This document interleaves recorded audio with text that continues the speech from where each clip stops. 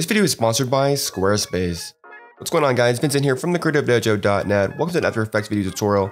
Today we're talking about some of the new features in the After Effects 2023 that was just released recently. I'm going to be talking about 5 new features that I really like, starting from my least favorite to my most favorite. Let's go ahead and get started. So for the first new update, it's actually under the new composition, and they actually added new presets that we actually use very commonly on the web, social media, for example. We have 1080p, 4K, UHD, 8K, all the different frame rates, as well as aspect ratios for social media, portrait, landscape, square at different frame rates. This is awesome because these are very common presets that I use very often. And the older presets had some weird pixel aspect ratios and interlaced and stuff like that. So it's nice seeing that these presets were added to the very top, so it's very easy to find, very easy to use, very welcome change to the new update. Now the next new change involves the position of layers. So in the past, you could always go into the position right here, hit P on the keyboard, and you can always separate the dimensions. That has always been there. And I didn't really do this that often, but after doing it a lot for my recent projects, it actually makes a lot more sense to actually have things kind of separated. So it's easier. You don't have to deal with all these weird arrays for expressions to break up the X and Y and Z position. It's just a lot easier to work with separate dimensions, kind of like in Cinema 4D. And you can kind of keyframe everything separately that way. Then the new update, they actually added a preference setting under general. And you'll see this new option here that says default position properties to separated dimensions. If you check that, from now on, all the position data will be separate from X and Y. And that way you can kind of animate things separately that way. Just a little life hack if you do this a lot for your projects, whether it's for lower thirds or character animations, check it out. The next update kind of gives me mixed emotions. So if you go ahead and add this comp to the render queue, and we go into the output module, you'll see a familiar friend here. They actually re-added H.264 as an output option for the format after a long hiatus. You know, it was there in the past. It didn't really work very well. They removed it. So you had to render it with media encoder and all that stuff. And so now they kind of added it back in. I'm pretty sure they improved it. So it's a lot more stable compared to the first variant of it. But they added it back in, and now you can actually export directly from After Effects into H.264. But you know, after being forced to use media encoder for such a long time, I've been kind of used to the habit of just rendering like a higher quality version, either ProRes or QuickTime, a less compressed version, and then converting it into H.264 for other means for social media and stuff like that separately. So I may continue to do that, but you now have the option to do that in After Effects, just something to keep in mind. Now, probably the biggest change to After Effects 2023 and to After Effects in general in a long time is the way track mats are handled now in this new update. So make sure you right click, go to columns, and make sure that modes is selected to see the track mats.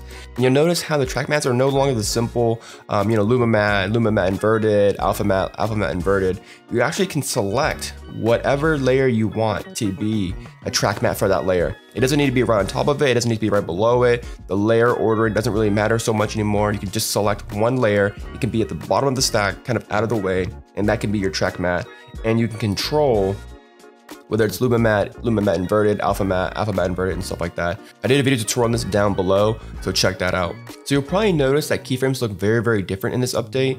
Even selecting keyframes look very different, and it looks a lot bolder, a lot poppier, so things really stand out more, so there's no confusion whether or not you actually selected a keyframe or not. And it looks really nice. And you'll also notice that we actually have keyframe color, so they're no longer that boring gray color. You can actually select keyframes, for example.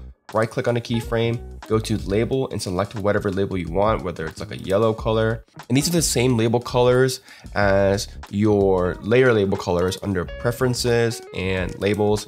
If you haven't updated your label colors to this beautiful kind of color scheme, check out my link article down below. You definitely need to change it. These are a lot nicer, in my humble opinion.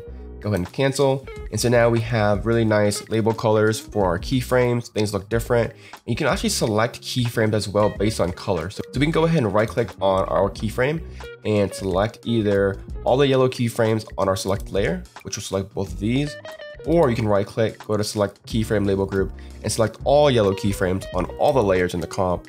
And just like that, you can kind of move things around. You know, it's not as important when you have very simple keyframes like this, but if you have several pairs of keyframes on a ton of layers, if you color code them correctly, this can be a huge time saver to select, alternating or every other keyframe, for example, and select them very quickly based on label color. Very awesome change there. I'm very happy about that. One last bonus feature is that After Effects finally added and updated their animation presets. They added actually over 50 new presets from actual designers to be very useful in your arsenal. So there are a whole bunch of new ones. Jake in Motion actually did a video over some of the new ones that you can find. So I'm not gonna go over that in huge detail, but they added new presets for shapes, elements, text, tons of good stuff here. Some of my favorites are the slide and pop in one right here. So we can go ahead and drag that into our text layer, and that will give us a nice little slide in animation just like this. Very, very helpful for social media text, just quick text, you know, to get things going. If you want to do this kind of animation with more features, easing options, and more flexibility, check out my Tyflow preset, shameless plug. Another cool one is slide in from Comp Edge, and there's an in and out version as well. Just to kind of animate things in. And there are effects controllers to kind of animate from the top, the side, from end to start, character, words, so on and so forth. So these are actually rigged up with controllers as well, so you can play with them and use them in your compositions. So they just got a whole bunch of designers like Evan Abrams and Jake in Motion to create really cool presets here. So I think Evan Abrams created a force anchor point preset here, which allows you to kind of define where the anchor point is. So you can go ahead and select like top left, for example, and it'll push the anchor point that way, or to the bottom left, for example.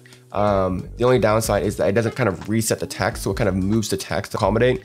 It doesn't shift the text to compensate for the anchor point move. You'll probably need a script for that. But yeah, a nice change to After Effects 2023. Before I go, I want to give a quick thanks to our sponsors over at Squarespace for sponsoring today's video. Squarespace is a one platform to create an amazing website, which is for your store, online business, or portfolio.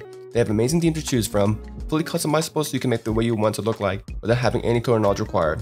They have awesome 24-hour support, and best of all, if you use promo code Dojo at checkout, you can actually save 10% off your order and support the Dojo. So check it out over at squarespace.com/dojo.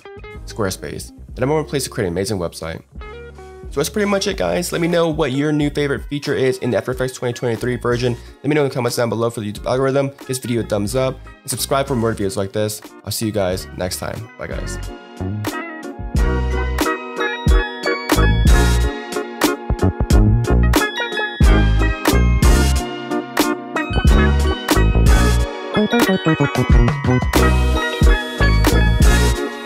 Thank you.